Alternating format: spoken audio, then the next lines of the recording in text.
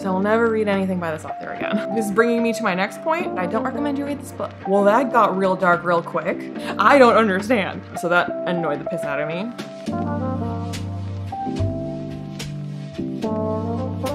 Today we're chatting about another miss from Book of the Month. Book of the Month has just really not been it lately. I'm very worried about next month when I knowingly ordered a Peter Pan retelling, which is, again, something that I know I very often do not like because I love Peter Pan. Don't get me wrong, Peter Pan obsessed. It is very rare that I read a retelling that I feel like either does something interesting enough to where if you've like messed with Peter Pan, I'll be like, that's fine because you did something interesting, or is true enough to Peter Pan where I feel like they really get it, you know, they really get the vibe, they get the message, they get what Jamberry was doing and have like reverently fucked with it.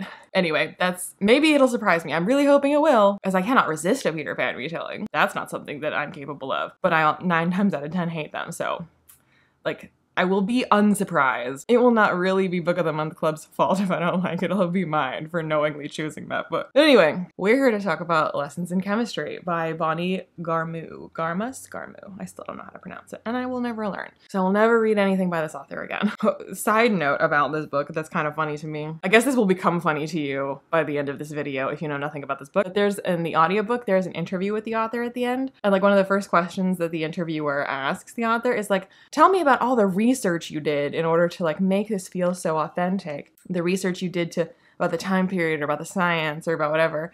And I literally burst out laughing because I was like, she clearly did zero research. Her research is, I feel like this is what that would be. Anyway, so yeah, similarly to Cartographers, this will be a spoilery review, but I don't recommend you read this book. So I recommend you stick around and hear all the reasons why, and then at the end feel that you dodged a bullet. However, if you do think that you might be interested in this or want to make your own opinion, then don't watch this video because it will have spoilers. So Lessons in Chemistry, first of all, is mismarketed. Is absolutely 100% mismarketed. I don't think that even people who like this book, which apparently there are many, I don't think even they would disagree with me that it is mismarketed. So, or at least mismarketed by Book of the Month. I don't actually know who came up with this like comparison or tagline, if it was just Book of the Month or if like the publishers are doing that or the author. I don't know. This is not really something I can blame the author for, as far as I know, because I don't think authors control that. In the pitch for this book, it talks about it being, you know, in the 60s and feminist, and that it's like hilariously laugh out loud funny. And the comp it gives, which I mean, these comps are always kind of suspect, but they should at least kind of give you an idea of like a vibe or a tone, or like if you like this, you might like this. Like if someone says, this is the next Harry Potter, you're like, okay, so it's gonna be like magic, maybe a school setting. So like, you know, you have some idea. The comp it gives for Lessons in Chemistry is The Marvelous Mrs. Maisel, which I have not actually watched, but I have seen a lot of clips of it, and I know that it has a reputation for being very, very funny, because I believe Marvelous Mrs. Maisel is about a female stand-up comic in like the 50s or 60s. So it's like feminist but funny, blah, blah, blah. So like that's what it is saying this is, you know, it's feminist but funny in the 50s and 60s. Like, you know, it's not about a stand-up comic. Well, like that's the vibe. So I picked this up thinking it would be a light, fun, humorous, sardonic, feminist bit of reading. You know, it'll be a bit serious, a bit funny, you know, that's what I would be getting out of this. And trigger warnings abound. And I don't think that a book that calls itself like hilariously funny and a delight and The Marvelous Mrs. Maisel in book form, like I don't think that sets you up with the expectation that there's going to be not one but 2 on-page in this book. One of them happens very early on in the book. So again, like trigger warning, if you are thinking of picking this up, there are, again, not 1 but 2 on-page sexual assaults. So I was reading that and I was like, well, that got real dark real quick, but I don't think this is an amazing book that's just like way darker than the pitch. Like I also don't think it's a very good book, but it is, again, I think people who do like this book would agree with me that this book is a lot darker and a lot more serious than the marketing for it would lead you to believe. Okay, so this book, what is it about? It takes place in the 60s. There's kind of 2 timelines-ish. It's kind of wibbly-wobbly on the timing. Because we kind of start out in the present where the main chemist character has a child, and that child is a prodigy, and we hear about like her reading, you know, at a college level, basically at the age of 5, and how she like hides her like the notes that her mom writes for her school lunches because like she's embarrassed that she has like her reading ability is not much better than the kids. So she like hides it and pretends to be illiterate. And then we kind of like jump back and kind of see how mom originally met dad and how they got to know each other, and then how she ended up getting pregnant and having the daughter, and like how her life has kind of like gone from there. And then we do basically like catch up to the present. But if memory serves, we did jump back and forth a little bit even before we caught up to the present, which was like, I might not be sure about. I think I just like, the flashback wasn't so clearly to me a flashback when it happened. Like it didn't feel like, here's the present, now we're gonna catch up to it. It felt a little more disjointed than that. But regardless, like, we go back, we see her early life as a young student who's studying chemistry, trying to become a chemist. I didn't mean to use air quotes. She is trying to be a chemist. Like, this isn't like a cartographer situation. Like, as far as I can tell, the word chemist is being used appropriately. She's studying chemistry at UCLA and working towards getting a doctorate in chemistry. She doesn't get a doctorate because of sexism. From the get-go, every single conversation these people are having, every single thing that the author is telling you is pretty on the nose and blunt and soapboxy. And those are like things that I hate. And it doesn't matter to me if I agree with you or not. Like, it will irritate me more if I disagree with you. But even if it's like a point that I entirely agree with, even if it's a political position that I entirely agree with, I really don't want a book to be like, you know, like if I wanted to read a book that's like telling me political philosophy, then I would go read a book that's on political philosophy. You know what I mean? Like to be that direct about what you're saying, that to be that clear that you have an agenda and a message, as opposed to just telling a story in which, like, because people who say that, you know, books shouldn't have politics in them, I again disagree. Books are inherently political. You are taking a position no matter what you write, no matter if you meant to or not. The way you portray characters, the way you portray what is right and wrong, you are taking a stand for. Basically, like you are taking a position when you write something. That is inescapable. So that's why I don't feel that it's necessary to like yell at the reader or to like be like, did you catch it? My message? In this book, like literally every page, it's doing that. Like the narrator, when the narrator's telling you the story, it's soapboxing at you. When the characters are having a conversation, they're soapboxing at each other. They're grandstanding about social issues at each other. And it's just constant. And it's annoying to me because, again, I don't like to be preached at by a book, but it's also unbelievable. So it makes it impossible for me to now believe that these are human characters who have lives and have thoughts and personalities that I'm following, because they don't behave like people. They behave like plot devices inserted for the purpose of yelling at me about a political position or a social position or whatever it may be. And so it's twofold. You know, I'm irritated that you're doing this, and it makes it impossible to follow a story because they don't behave like people. So anyway, because of sexism, she is not able to pursue a doctorate because, not just sexism, because of sexual assault. Because she gets kicked out of the program because she does not kowtow to the advances of her like advisor professor. I don't really know how it worked or works, especially not in sciences. So basically, you know, someone who has power over academia in this school, in this environment, in this program, in this discipline, you know, she's like and of course the reason that she's there late at night in the lab, or I think it's the lab, because like she's a genius, and so she's spotted something wrong with like I don't know what it is they're working on, but some like group thing that like, you know, the advisor person, professor person has also put his name to, and she's identified a problem with it or like an inconsistency with it or something like that. And so she's like there trying to like fix it the day before they're presenting it, something like that. And so then he shows up and he like makes moves on her, and she's like not obviously into it. But even so, this scene, you know, you can never say that that this literally would never happen like this. You know, you can't say that because anything's possible, but it just doesn't read like a natural escalation of events. You know what I mean? Like it reads like, and now he's gonna assault her. You know what I mean? Like it just kind of comes out of nowhere, and it doesn't really like the way that they're behaving in the scene. It doesn't, I mean, it's awful because of what it is, but it doesn't feel like real. And that feels awful to say that, but like, it doesn't read like a scene where like, this is actually how that would go down, what they would say, how they would behave. And again, I'm not saying that like, it's impossible for somebody to just like walk up and start assaulting you. Like, I mean, sure, but it just, you know what I mean? Like it reads like a scene where like the author was like, and here it's going to be this like aggressive, horrible assault. And it's just like stuck in there in a way that like doesn't feel real. It doesn't feel authentically written, like how the characters actually behave, which is like a big problem in this book in general, because this is the beginning of a trend that you will observe if you read this book. that every single man, every single human born with a Y chromosome in this book is at best a misogynist and at worst a rapist. And I just, like, yes, there is sexism in the world. Yes, there is patriarchy in the world, particularly in an earlier time period. You know, we've like slowly made strides, so the further back you go, the worse it is. But I'm sorry, but it's not every man, it's not every single man walking around insulting and objectifying and belittling, and, you know, it's constant and it's on the nose, and I'm sorry, sexism is a lot subtler and more insidious than this. If you think, like, this is why people go around saying, well, sexism is solved. There's no such thing as sexism anymore. Because, like, it's illegal, you know, to do sexist things. It's illegal to rape somebody. And that's the thing. I mean, it's not because, like, sexism rarely takes the form of, you are a woman and therefore you are stupid.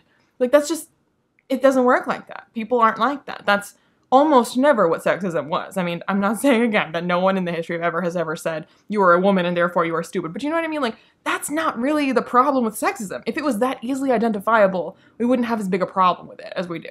Well, I mean, okay, we would have a problem with it, but it wouldn't be so hard to eradicate or identify or put a stop to, because it would be so obvious that, like, you just said you are a woman and therefore you are stupid. Like, this is sexism. You know, it's not that clear cut usually. So every man behaving this way, again, like, at worst, we get two that do essays, and the rest, except for one, and even him a little bit, are, you know, sexist and misogynist. So anyway, you know, so she stabs the professor with a pencil.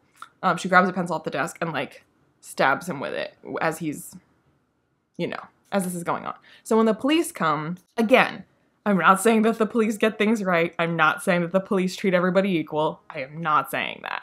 But again, it feels like this cartoonish depiction of the police don't believe women. Yes, this is a big problem. The police don't believe women. That's why we have kits that go untested. That's why we get, you know, things like this that go unreported. Like, we have a big problem with that. But again, it's literally this cop shows up and he's like, so you're like, you want to make a statement for, like, you want to apologize for the fact that you have, you know, done this to a professor, that you have violently assaulted him.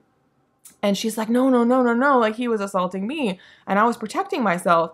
And the cop literally will not write anything down, will not take her statement, ignores her, like, glares at her until she's like, yes, I want to make a statement. He's like, good, I'm glad you're, like, want to apologize. And it's like, you know what I mean? Like, I just find it very difficult to believe that the cop wouldn't be like, oh, is that right? You said this, like, you know, you're saying that he attacked you. Okay, you know, we'll look into it. And then maybe they don't look into it. You know, that's a much bigger problem, that they're like, sure, and then they do nothing about it. So, like, the fact that literally in front of her, they're like, literally nothing happened, you're the one that attacked him. You know, like, it just doesn't read true. It doesn't read like people actually behaving in this situation would. Again, I'm not saying that the system is great. I'm not saying the cop would believe her. I'm not saying that the cop would immediately investigate and say that the professor was in the wrong and she was in the right. I'm not saying any of that.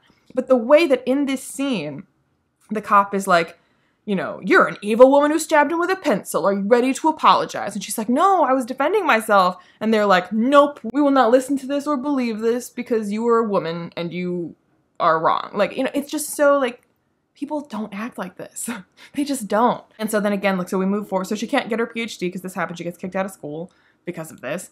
And so then she's like in this, she's working in a lab, and that's where we meet, you know, Mr. Wright, who ends up being the father of her child. And he's sexist the first time that she meets him. She goes into his lab because she needs supplies, and he tells her to get out because he assumes that she's a secretary, and she doesn't correct him, but she just, like, takes what she needs and leaves. And then later he finds out that she was a chemist, that she's actually a chemist, and he apologizes for having made that assumption. But then she gets in trouble with her department anyway because she took supplies from him and he's, like, a famous chemist. And they're like, you're causing problems for us by taking these supplies. She's like, look, I ordered supplies and no one will, or like, I put in a request for supplies and no one will order them for me. So I had to go get them from him. And they're like, you're causing problems. So she, like, basically gets kicked out of there too. So then the famous chemist guy has to step in and she'd be like, I don't want help. I don't want handouts. I don't want you using your manpower to, you know, help me as a female in this field. And when they're having, like, a conversation that's like, not, I don't think it's a date yet, but they are like having their first like proper conversation. And she literally, their first conversation, I mean, technically their first conversation was him assuming she was a secretary, but like their first proper conversation. I'm not kidding. She's literally just like grandstanding and soapboxing at him about the inherent sexism in the system, about patriarchy, about how he's benefited from this privilege and she has not.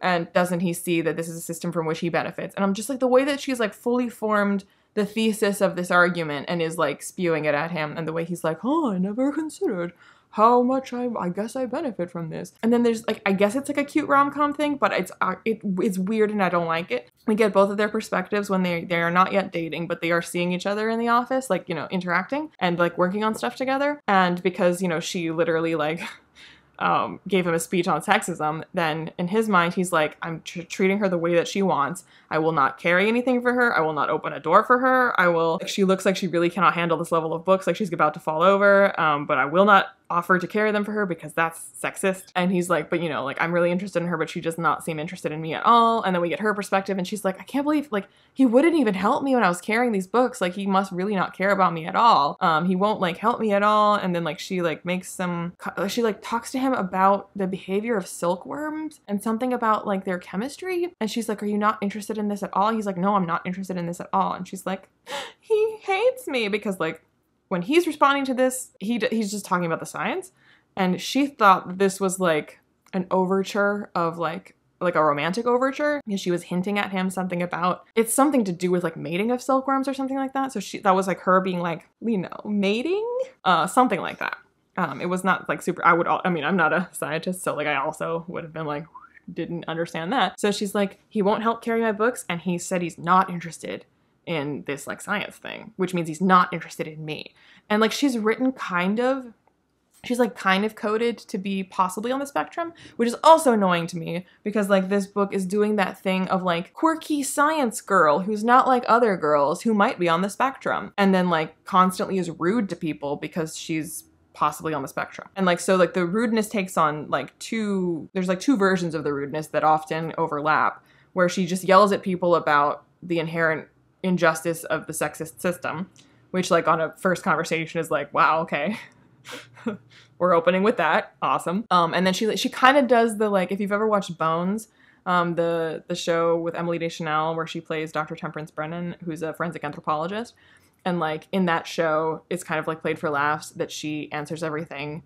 Like, you know, it's kind of like or I guess people do this with like Spock or things like that, where you just like literally, like the angel in Supernatural, where they just like literally answer a question and like don't get social cues. So like if someone's like making, you know, a double entendre, or someone is like using slang, she'll just like answer as if she's taking it literally, because, you know, science brain possibly on the spectrum. So like the main character, like, it doesn't make sense to me. I mean, again, I'm not an expert on how any of this works. I'm not a psychology expert.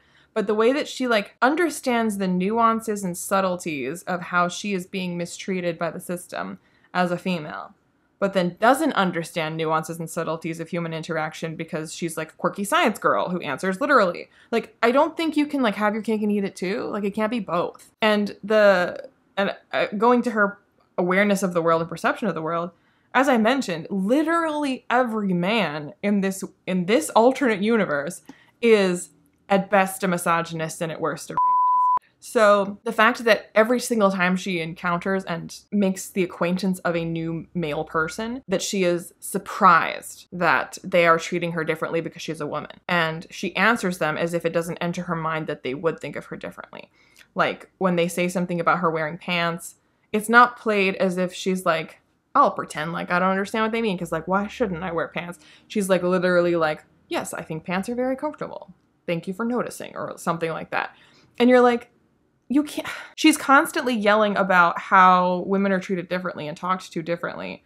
And she's, in her experience in this book, every single man is like this. So one, she cannot possibly be surprised when she does realize she's being mistreated as a woman. I'm like, I don't know why you're acting like this has never happened to you before when it happens on every page. Like, in this world, you should have expected it because every single man in this world is a monster. So I don't know why you're surprised. And two, you can't both be hyper aware of how you're being mistreated and also completely unaware of it because you're like, quirky science girl. Like, you can't be both. And this is why she doesn't read like a character. She reads like an author insert, or a, you know, not even author insert, because like that would be acting like the author. I don't think the author acts like this. She's just like a device that in this scene, we need to play for laughs that she doesn't understand what's happening because she's quirky science girl, so that's how I'm writing her in this scene. But in the next scene, I want to make a point about sexism. So here she's hyper aware that sexism is happening. So she's going to like comment on it and yell about it, because in this instance, she gets it because I need her to. But over here she doesn't, because it's funny that she doesn't. So like, that's not a human person, like the way you're writing her. She's just like whatever you need her to be in a scene. That doesn't work for me. And then again, like how every single instance, so what happens in this book, right, is so like she gets kicked out of science programs, and then when she gets pregnant, because, you know, Mr. Wright, who is like a little bit sexist, but like, you know, is the good kind of sexist.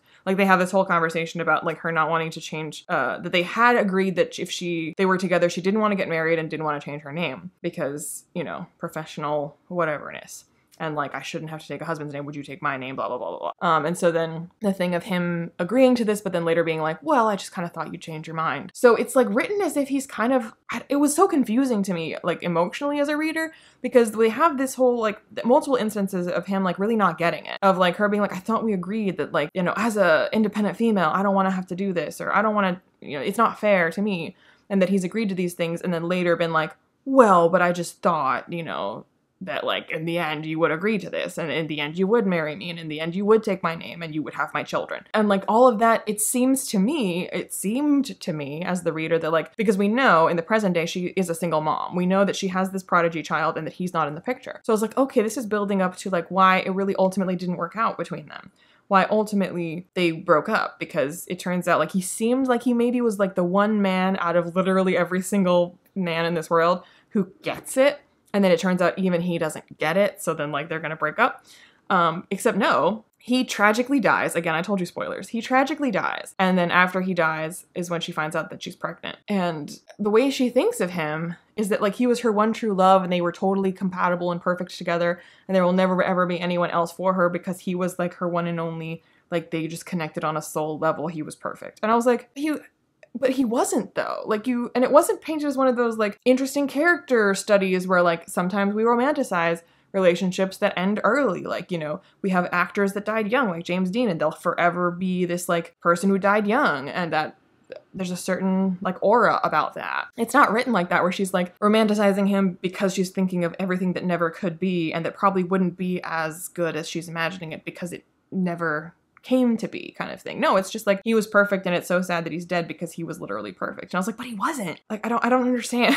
I don't understand. And then her daughter, who is like, you know, even more of a prodigy than either of her parents. I have a huge problem with how this is depicted, because again, the kid is just like her mom. Like she gets the social cues of like, it's awkward at school because I'm smarter than everybody else, so I'm going to pretend to be dumb. I'm going to pretend that I can't read as well as they can because it's awkward that I can read novels and they're learning the alphabet. But she doesn't get social cues other times where she's like talking with adults and she like doesn't understand, like she she kind of like her mom, where she like doesn't answer questions like in a way that you would think, and like it's just she doesn't act like a character. And also they keep, it's like a comedic beat where like every so often like the little kid pops up and she's like entering a room and she's like reading The Sound and the Fury or Dostoevsky or something like that, and she's like 5 or 6 or something like that, and I'm like, I will buy that she can read like complicated words and complicated sentences and has achieved that level of like technical skill at such a young age. But the reason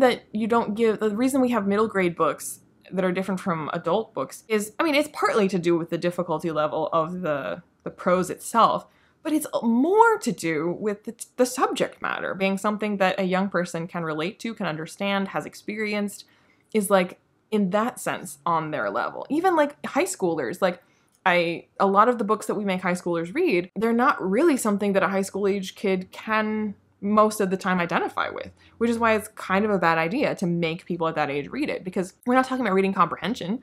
Like, you can read the sentence and understand it, and if you're telling me this 5-year-old can read the sentence and understand what these words mean, I mean, sure, she's a prodigy, she can do that. But she's not emotionally mature enough to handle these themes. She's not emotionally developed enough to understand what's going on. And she's not even cognitively developed enough to understand this. And even if she can understand it, she can't relate to it. Like, what does this mean to her? Like, if it's a book written by and for, 40-year-olds who have lived and loved and lost and experienced, midlife crises and experienced financial hardship and have etc., etc., etc., you know, have been married, have had kids, understand what it's like to experience and feel those things. Like, even if this 5-year-old can't understand these sentences, she would not be able to relate on any level to what's going on or to the experience being depicted. So I guess it's funny that she walks in the room reading these books, and it's like, because she's so smart. But like, it doesn't make sense. Like, she wouldn't be interested in this for those reasons. Not because she doesn't understand the words, but because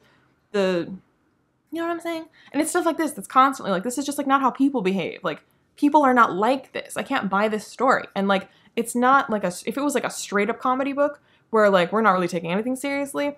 And it's like, you know, it's kind of like something from like The Big Bang Theory, which is a show that I hate. Like, if a kid walks on, you know, like if you have like 5-year-old Sheldon reading Dostoevsky, you'd be like, because he's a genius. But like, this isn't a serious thing we're doing here. These aren't meant to be characters that we like are really serious about. So that annoyed the piss out of me. So anyway, I was trying to say, so where this goes is she gets fired because she's pregnant. And you can't have a pregnant woman in the workplace. And again, this is where she doesn't behave like somebody in the time period because she's shocked that she's pregnant. But then when she learns that she's pregnant and like she's being ousted from the office for this reason, then she like yells at her boss and is like, well, would you fire, you know, because he's dead now, you know, her Mr. Right. So she's like, if he was here, would you fire him? And they're like, well, no, of course we wouldn't. And she's like, but he helped make the baby. It's not fair. Like, we're both, you know, we both participated in the making of this baby. Why am I getting fired and not him? Which like is of course like an argument that has been made many a time. Like, why are women punished for this when men participated in it as well? This is the 1950s and 60s. And she's like working in like every single man that she's encountered in this world has been a horrible misogynist. So the fact that she's acting genuinely surprised, like if she would later, like if she had said these exact same things, it would have been a little bit on the nose. But if she had been, you know, like hanging out with her friend or her mom or whoever later and was like, it's just so unfair because, you know, like they would never do it to him, but they're doing it to me. And you'd be like, yeah, that's how the world is. And it's really shit. Then I'd be like, yeah, like, okay, that's a conversation you might have. But the fact that she's like genuinely surprised that this is happening to her when, like, I don't know how I mean, even today it happens. And this is the 60s. And then the fact that she like literally talks back at her boss like that and is like, but you wouldn't do that to him, would you? Well, then why are you doing it to me? It's just like, I just don't believe that this conversation would happen. I don't believe that she'd be surprised. And I don't believe that she would say these things. Like, and if she is that unaware of how things work, then she wouldn't have the awareness to form these ideas about how sexist things are because she seems to be unaware of it for that scene and is surprised that it's happening to her. You know what I mean? So anyway, she like builds a chem lab in her own kitchen and she ends up like basically freelancing for the same place that she worked for before because like she's so good at science, so they really cannot do their work without her. Like, they literally cannot. So then even though she doesn't work there anymore, the like other scientists that worked there, they still come to see her and she still works with them like on a freelance basis. And then because of like a school lunch situation, she ends up meeting the father of a little girl that goes to school with her daughter, and he's like a TV producer. And I did not mention that quirky science girl who doesn't understand things is also like drop dead gorgeous. Like, everyone was like, damn, she is so beautiful. But she like doesn't know that she's pretty because she's like quirky science girl that doesn't understand social cues. So he sees her and he's like, I want to put you on television. And he happens to have this like afternoon slot that he needs to fill. And he wants to do a cooking show for that. And, you know, because the whole school lunch situation is to do with like these basically like gourmet lunches that she was packing for her daughter that like his daughter was then eating. And so he's like, you know, clearly you can cook and you're like gorgeous. So, like, I want to put you on my show. But then she ends up, when she's on the show, and again, the way she behaves, this book made me so angry. They just like would never have put her on TV. She's such a problem from the very beginning. She doesn't have a show yet that is popular, but she's making demands about how the show's gonna go. She won't follow the script. She won't say what they want her to say. She won't wear what they want her to wear. She hates everything about it. It's like, it has to be her way or no way. And the guy who wanted to hire her is like, okay, like, I mean, I get it, but like, you kind of have to just do stuff because like, that's how the studio wants it. And you just kind of have to do it. And she's like, no, I refuse. And somehow she ends up with a show that is really successful because like on the show, instead of like just being personable and chatting or whatever, she like gives the science behind cooking, which like in theory, like that's like a cool concept for a show. And I think it'd be more popular now than it would be in the 60s.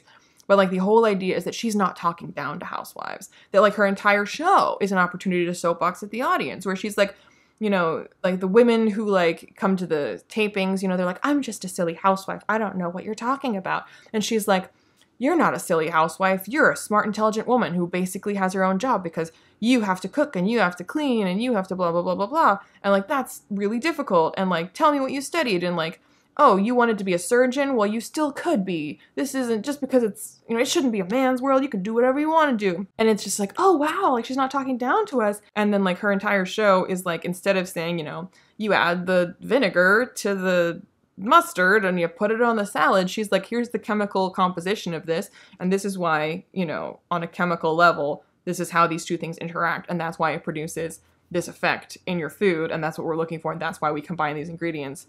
But she like explains it in like a science professor kind of way. And the book is trying to convince us that this is relatable and this makes the housewives feel like they're being talked to like intelligent human beings and that that's why they love this show and that they're learning so much science from it. And I'm like, no, that would be extremely alienating because like they talk about how they get phone calls from housewives into the studio who are wanting to know, because she doesn't refer to anything by its common name. Like she won't say vinegar, she'll say whatever like the chemical name is for like what that is.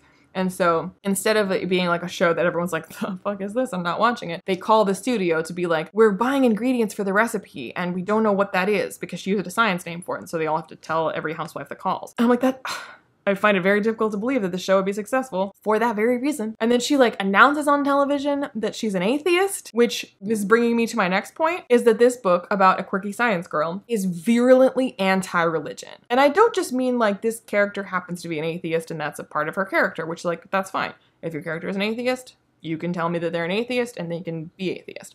But as much as its soapboxes about feminism and about how wrong that is, it's constantly talking about how religion is awful and how, you know, every priest is a pedophile and how religion is like the way that stupid people explain the world to themselves because they don't know science. And I just, it's so rude. I don't understand why this book had to go so hard at religion. And again, it feels like it has an agenda. Like again, if this main character, she personally was like, I don't get religion. Like, I have science brain, and I can only function in terms of, like, you show me the thing, I see the proof of it, faith does not come into it. Like, that's how I function. Like, if that's how she was, I'd be like, that makes sense.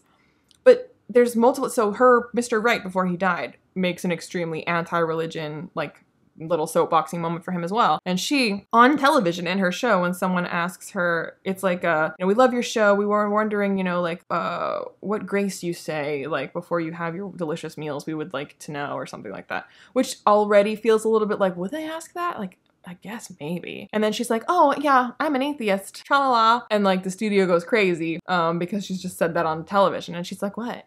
What's the problem? But of course, this doesn't really hurt her popularity. It results in some like slandering of her in a newspaper. But just like, even nowadays, people are kind of like iffy around like talking about that kind of thing on TV. In the 60s, a show for housewives that's for cooking, and the host of the show is like, yeah, I'm an atheist. Like, and this does not hurt her popularity with those housewives. I'm just like, I don't believe it. I don't believe it. And I also don't understand why this has to be such a big deal for this book, that like this character is like extremely anti-religious. It's so annoying to me.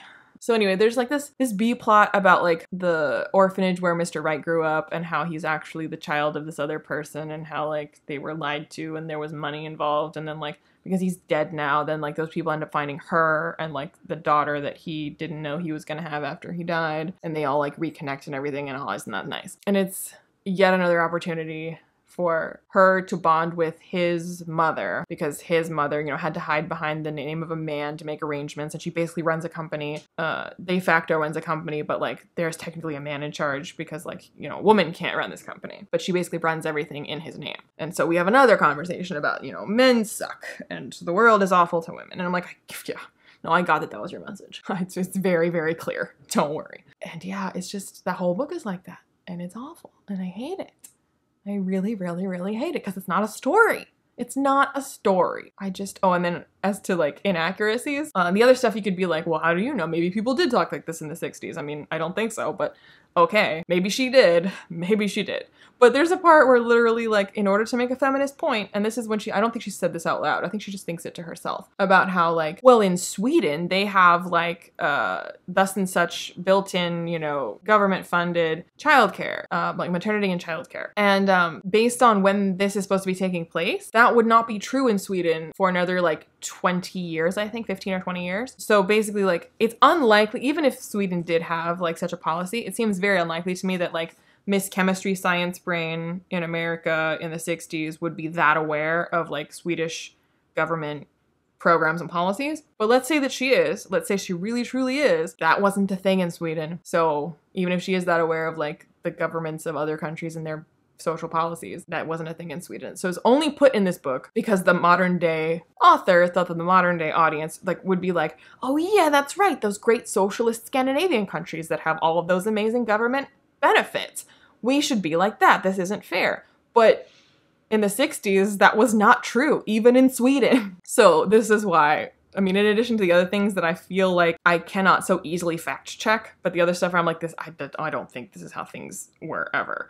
But okay. But that one you can fact check. And you're like, that wasn't a thing. You only put that in because you wanted to make that point. Which is why, again, the author interview at the end of the audiobook, when she's like, tell me about all the research you did to make this feel so real and authentic and about the time period. And I was like, well, she didn't research when Sweden decided to institute that policy, so that wasn't part of it. And the last thing I want to mention, just because it's bizarre, is that one of the perspectives in this book is her dog. And it does not work. It does not work. It's in theory something that's, like, kind of quirky and fun and could be used to great effect.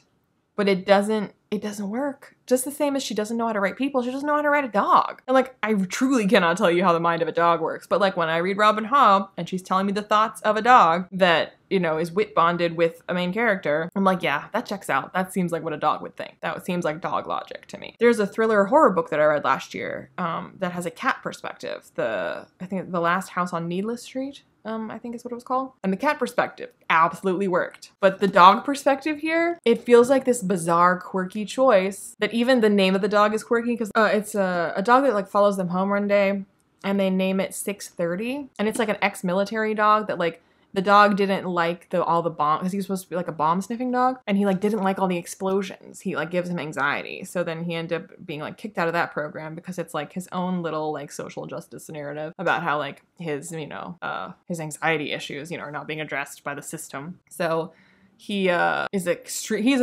dog prodigy, basically. She's, like, teaching him words, and, like, you know, dogs are supposed to only be able to know, like, 100 words, and he knows, like, 4,000 or something ridiculous. And there's, like, multiple comedic beats where, like, the fact that his name is 630 is one of those, like, who's on first type moments, and it's just like, okay, that's great. And it just, like, I don't understand why this was in here. Like, it doesn't really add anything to the story. There's a couple times where, like, I mean, I have to say, like, of the things we got in this book, the parts that I maybe related to the most or found the most compelling were actually the dog parts, but, like, I don't think it was good. Like, I don't think this, like, worked.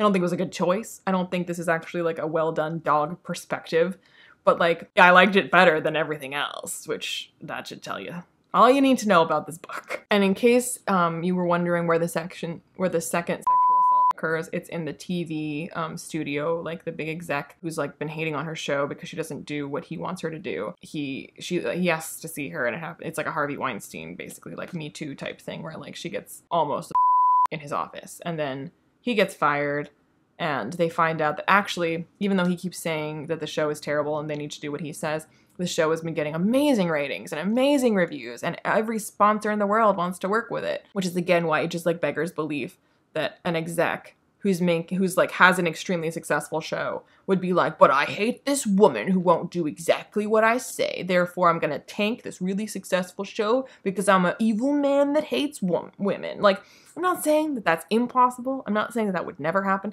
but it seems extremely unlikely that, like, the profit motive wouldn't outweigh the, like, I want to control every woman in my life because I'm an evil man motive. So again, I was just like I just saw it coming. Like, I was like, he keeps saying the show's not doing well, but, like, we keep getting calls in the studio about, like, all these women wanting to make these recipes, but he's saying the show's not doing well. And then as soon as they, like, find his files, and they're like, actually, the show's been doing great. I'm just like, I'm so surprised.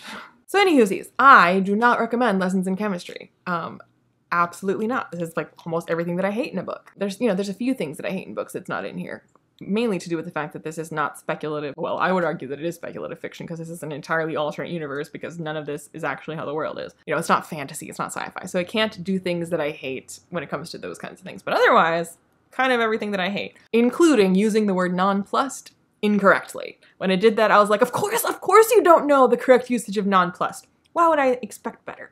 So yeah, 0 out of 10, do not recommend. If you have read it, let me know your thoughts. If you have not read it, let me know your thoughts. Whatever, let me know. I post videos on Saturdays. Other random times as well, but definitely Saturdays, so like and subscribe. Join my Patreon if you feel so inclined, and I'll see you when I see you. Bye.